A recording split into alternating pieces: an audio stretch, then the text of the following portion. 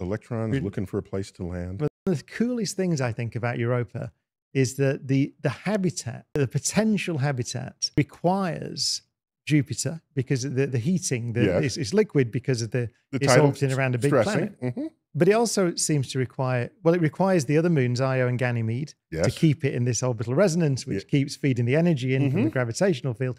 The family affair, But it also might need the material from the volcanoes of Io on the surface of Europa, because they might provide the what we call the oxidant, right? So life is. So you're saying that an Io, which is badly stressed, it's just one big volcano. There's one big volcano. So that spews volcanic substance faster than escape velocity, apparently, and then which lands on Europa, and it goes into pathways that intersect other moons, Europa included. And you do this for 1 billion years, and then the chemistry, and then it gets irradiated. It helps out the chemistry. Yeah. So one of the theories that I've spoken to people who are on the Clipper mission said is that that's part of the battery of life, that chemistry. So life. I can't remember who said it, but he said life.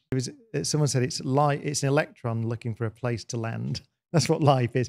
So it's just in one way you can see life as electrons moving around, but that means you need the chemistry to. Is that all we are? Just electrons looking for a place to land? Well, that's what a description. I find that wonderful, because then you've got this habitat, which is a system. And as you said, comparative planetology you mentioned earlier, it's also true of Earth, isn't it? You can't understand Earth without understanding the system, the solar system. You need to understand the moon and how it stabilizes the spin axis, and you need to understand, of course, the sun and the way it interacts with Earth and so on.